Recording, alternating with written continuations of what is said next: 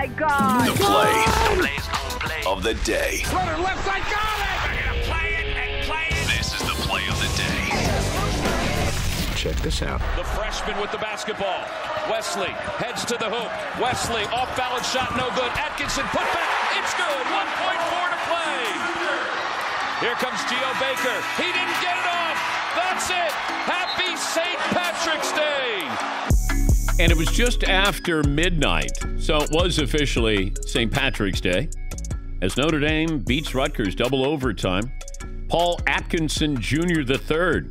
That ended the tournament's first multiple overtime game since 2016 in the round of 32. That's our play of the day. Play of the day is brought to you by M-Drive. Jumpstart your morning. You get protein powder for driven guys. Gives you the energy, the nutrition to keep up with your busy day. Find it at mdrivedan.com. Don't let age beat you. Get M-Drive.